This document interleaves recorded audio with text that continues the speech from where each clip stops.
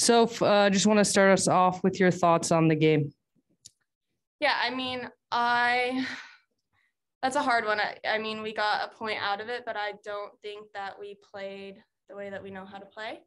I think we lost a little bit of our identity, and to do that and to still come away with a point is, you know, it says a lot about the team and what we're willing to do for each other. But at the same time, we know that we can be better and play together better as a team. And I think we have a lot to learn from this game.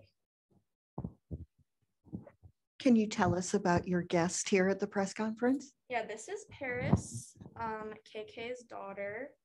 And she's just been kind of hanging out with me, learning the ropes because she is going to be a Thorn one day. And yeah, she's got to practice for media. So she probably won't say anything right now, but it's the experience that matters. Can you talk us through your goals today? What you saw? Yeah. The first one, I think I saw that little opening. Like I knew the defenders were kind of running with me in one direction, and I decided to go against the grain and take that touch. And that, you know, 9 times out of 10 is going to work because the defender doesn't have momentum. And then, yeah, just try to stay calm in front of the goal and place it. And then the second one, same kind of thing, try to stay calm, not panic.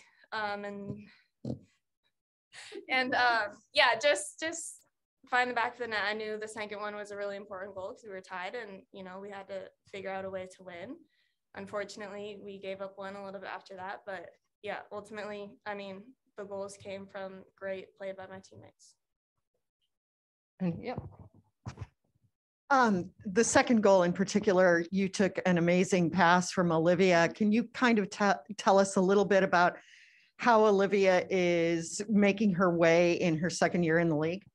Yeah, I mean, I'm so proud of Liv. She's just, you know, taken on her role really well. She plays with confidence every chance that she gets. And she, you know, she doesn't come on the field and play her age. She plays way older than that. Like she has been in the league for a while now, but I'm just really proud of her and the growth that she's had. And I think that she will only continue to get better. And yeah, for her to find that pass and weight it like that, you know, it's not a simple thing to do, even if it may look simple. So awesome from her, and just excited for, you know, her to keep growing and getting better.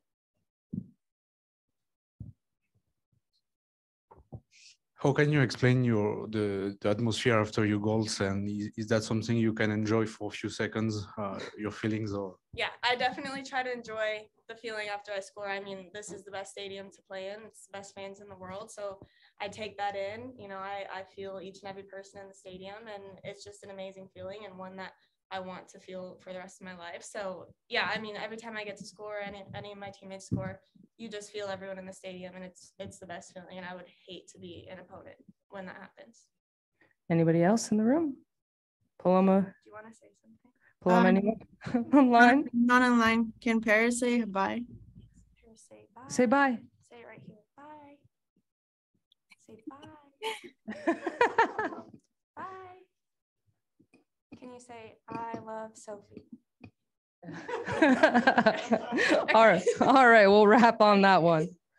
Thanks, Soph.